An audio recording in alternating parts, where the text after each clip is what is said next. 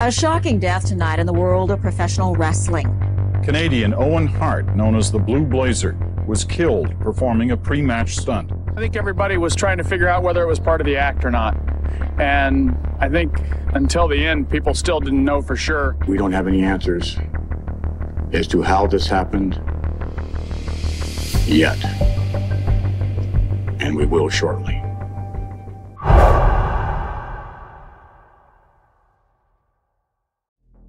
On May 23, 1999, Canadian wrestler Owen Hart, known by his then stage name, the Blue Blazer, fell to his death off-camera during a pay-per-view event as he prepared to make a stunt entrance from the rafters of the Kemper Arena in Kansas City, Missouri.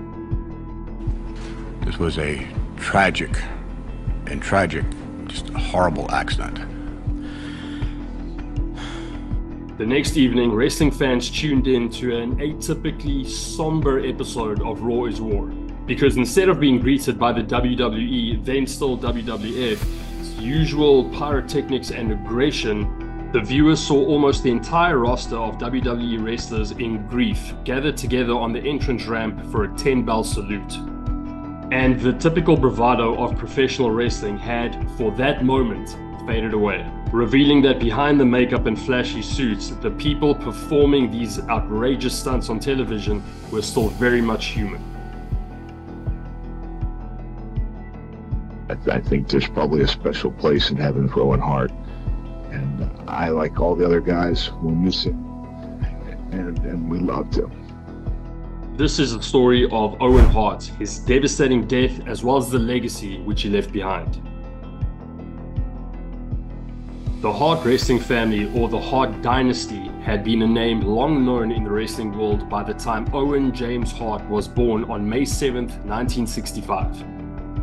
His parents, Stu and Helen Hart, had been the owners and operators of Stampede Wrestling, and Stu had been an amateur as well as professional wrestler for years himself. And he was a prime example of somebody that started out with nothing, survived, made it all the way to the top. I was intimidated of my dad. I respected him. Just that fear of ever doing something wrong kept me from doing something wrong. And together, Stu and Helen had 12 children, 8 of whom were boys, with Owen being the youngest. She said, "It's a funny thing. Every time Stu hangs his pants on the end of the bed, I'm pregnant." The weather is cold in the winter. Given their upbringing, it's not a surprise that at least some of the Hart children would find their way into the wrestling world. In fact, all 8 of the Hart sons would go on to become wrestlers. But it would be Brett and Owen who would reach considerable stardom in the World Wrestling Federation, now known as World Wrestling Entertainment, or the WWE. You know, I think my family kind of had this image of, you know, we're the Harts, we're, invincible. Owen Hart got his start by wrestling in high school, and he continued the sport into college at the University of Calgary. However, his wife Martha would later explain in her book titled Broken Hearts that Owen never intended for wrestling to be his career. And I don't know why I should have just said, I don't want this. It took precedent over my, the whole purpose why I was going to university in the first place, you know, to get a degree. But as fate had it, nothing else quite panned out for him, and he soon found himself training with his father in the famed Hart Dungeon. He would take you down there and methodically just wrestle with you, put you in submission hold. He always knew what he was doing, but, am I going to get out of here alive? You put the chin in the eye. By 1987, Owen Hart was one of the hottest up-and-comers in wrestling, and Pro Wrestling Illustrated named him Rookie of the Year. Well, a remarkable comeback for Owen Hart when it looked like he was cold turkey. And not long after that, Owen Hart joined Vince McMahon's then WWF as the Blue Blazer, who wore a mask and was sort of a superhero of the wrestling mythos during a time when wrestling very much revolved around heroes and villains. Unfortunately for Owen, the Blue Blazer character was set up to defeat newcomers to the industry with relative ease, but was set up to lose against wrestling's biggest stars. And in 1989, Owen ended up leaving the WWE after a match against Mr. Perfect, who in the eyes of Vince McMahon had more star power. It made him look at wrestling in a different light, like, you know what, maybe this isn't all it's cracked up to be, that maybe, you know, it's not worth taking so seriously. In 1993, however, Owen Hart would return to the WWE to wrestle alongside his brothers Bruce, Keith, and Brett in a match at Survivor Series against Shawn Michaels and his Knights, which ended with Owen confronting Brett, which would kick off a family feud that would become the focal point of his career. I broke down and cried. I felt so bad. You have to go on and say you can't stand Owen and he's spoiled and rotten, and Owen has to say you are conceited. By November of 1993, Owen Hart's brother Bret Hart was the top babyface of the WWE, or the top good guy of the WWE, as well as being a former WWE champion, and a narrative was suggested that would see Bret facing off in a sibling rivalry against Owen. And this rivalry would ultimately see Owen transform from a masked superhero to a heel, or a bad guy, in the WWE. Now we have to go through this charade 24 hours a day of two brothers that have this intense rivalry with each other and a lot of hatred and bad feeling. In January of 1994, Bret and Owen teamed up once again, this time for a tag team championship match against the Quebecers. And during the match, Bret sustained an injury to his knee but refused to tag Owen in. Eventually, with Bret unable to continue and Owen stuck on the sidelines, the referee called the match in favor of the Quebecers, leaving a frustrated Owen kicking Bret's leg out from underneath him and storming out of the ring. He liked being the bad guy, and he did it really well, and he could do the mean faces. After the build-up resulting from the sibling rivalry angle, the brothers would eventually face each other at WrestleMania 10 when they would go toe-to-toe in the ring. And the match ended with Owen Hart being victorious over his brother Bret in his greatest career win to date. Owen Hart would eventually team up with Yokozuna to win the Tag Team Championship match against the Smoking Guns, where he would then join the WWE heel faction or bad guy faction known as Camp Cornette, thereby solidifying his status as one of the top bad guys in the company. A little bit on the dark side, a little bit bad.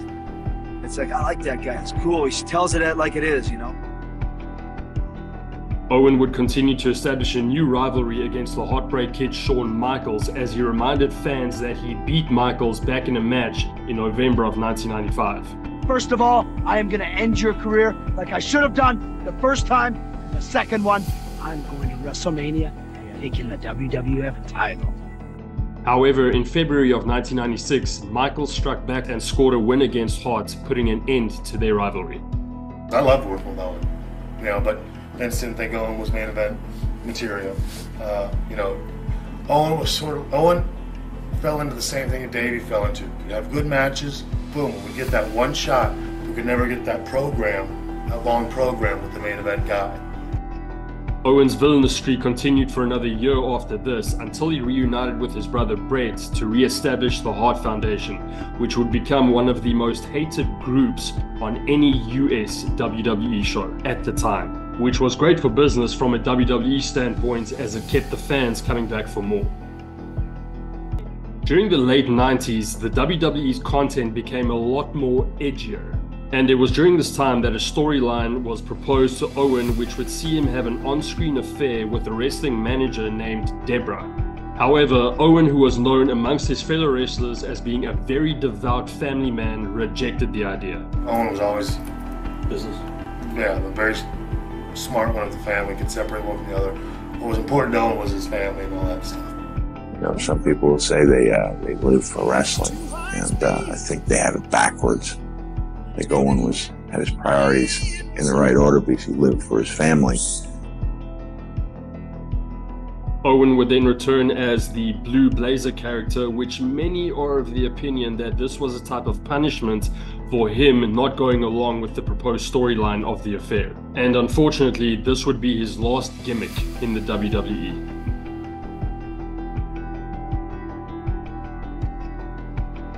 Roughly 75 minutes into a WWE pay-per-view event at the Kemper Arena in Kansas City, Missouri, Owen Hart prepared to descend from the arena rafters as his match was introduced. In Instead, witnesses would see Hart fall at a height of 78 feet into the ring. Tell me what happened with Owen Hart. Did you see it all? Yeah, what I seen happened? it. It looked like he really got hurt, to be honest with you. A broken neck or something. He fell. I didn't see where he fell, but I know he fell and hit the corner post. It looked like he got pretty messed up to me. What happened? Did you see what happened to Owen Hart? Did you tell what happened? Yeah, it looked like he fell from the top rafters. And, you know, it kind of landed on the back of his neck. So I guess that's basically what happened. Did it look like he got hurt real bad when you saw it? Yeah, it really did. It looked like he had a pretty bad fall. See him up in the rafters? Yeah, it was like a rope broke or something. Did it look like he got hurt really bad when he hit? Oh yeah, you could tell. My aunt, she said that she thought he was dead when he hit. He was coming down on a cord and all of a sudden it snapped and he dropped and they were pumping his chest. As Hart's 229-pound body fell to the ring, he narrowly brushed past referee Jimmy Corderas, who was left with a bump on his head and would seek future counseling, which the company assisted him with. I was holding the top rope with my left hand and I was kicking stuff out of the ring and heading towards that same corner. I was walking towards that corner. And there was a promo playing on the screen of Kevin Kelly interviewing Owen as the Blue Blazer. So I was kind of half watching that and half kicking the stuff out. And I heard some screaming. I didn't, again, not knowing anything. And I felt something brush against the side of my head and my shoulder.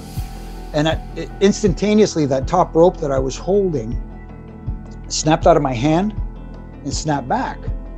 And I didn't know what it was. So my instant reaction was to duck. Because I didn't know what was going on. So I kind of look around and I saw that the rope was still there. I thought it didn't break, so I don't know what's going on. And I turn and I look in the corner and there's Owen laying there face up. Medics rushed to the ring to perform CPR on Hart before he was transferred to the Truman Medical Center in Kansas City, Missouri, where he was pronounced dead. You know, normally we'd fly you down here to tell you this kind of news, but you know, your husband has died. I just melted into that chair. He hated that Blue Blazer costume. He never liked that role or that character. The last few seconds that he had must have been just such an awful feeling. I think this is the worst possible way for him to go. Earlier in the day, several tests were run, including rigger Bobby Talbot and assistant Matt Allman using a 250-pound sandbag as a stand-in for Hart.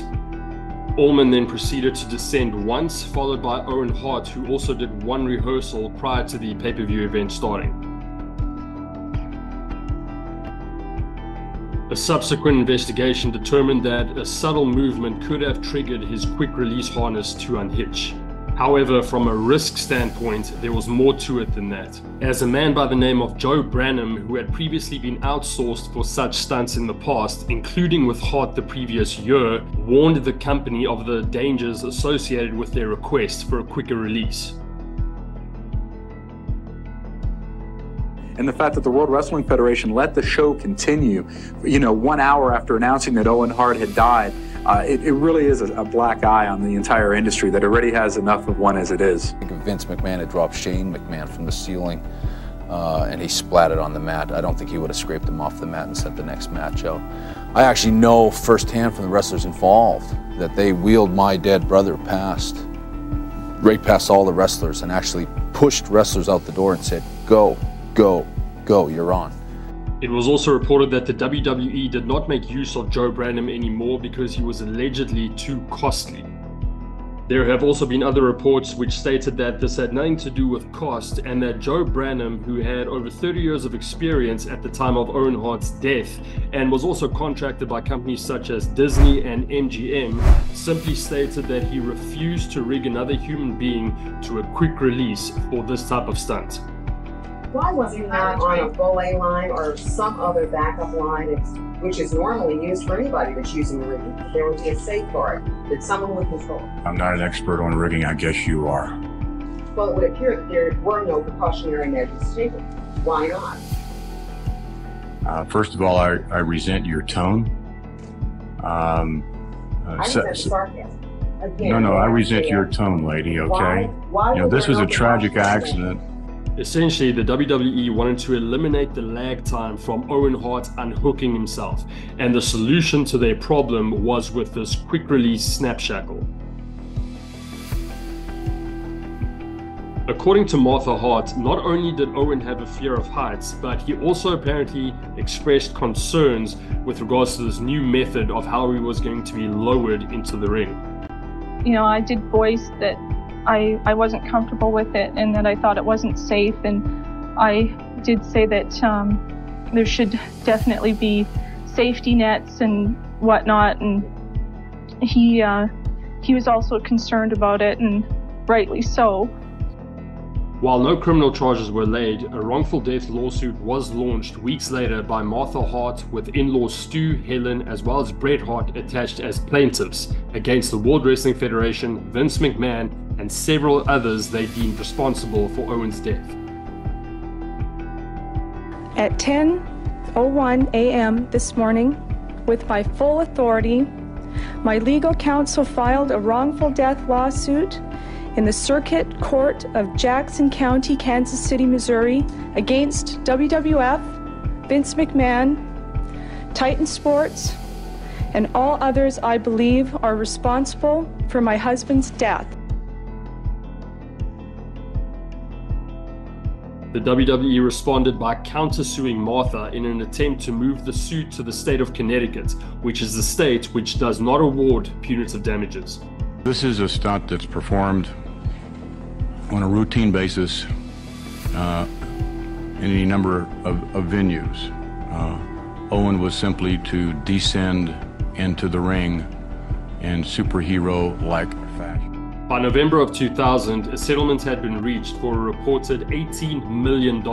However, the whole incident seemed to tear the Hart family apart, which sadly played out in the public eye.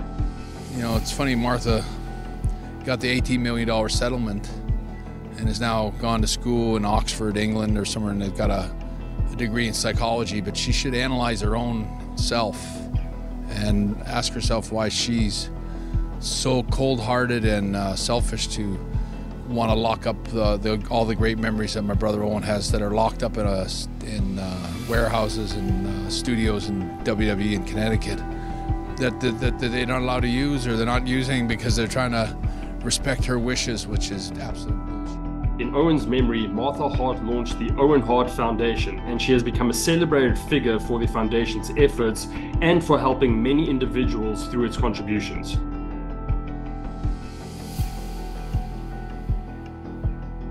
Until recently, Martha and her family had removed themselves from professional wrestling, leading most to wrongly assume that Martha held a vendetta against the industry. Rather, it was Martha who simply took the stance that she would not engage in any business with the company who she felt was culpable for the negligence associated with Owen Hart's death. And in 2018, Martha proudly displayed a plaque to celebrate Owen's induction into the George Tragos Lou Thesz Professional Wrestling Hall of Fame, which was a precursor to Martha working alongside AEW and Tony Khan to celebrate Hart with the launch of the Owen Hart Foundation tournament. And she has also refused a request from the WWE to have Owen Hart inducted into the Hall of Fame. He's not in the Hall of Fame because his wife does not want him celebrated and glorified by the same company that took him away from her. Owen Hart had died just a couple of years before he was planning to retire, and to this day he's still regarded by many in the industry as one of their all-time best wrestlers and performers. And it's sad that he couldn't live out what many regarded as his true passion, to be a full-time husband to his wife and father to his kids.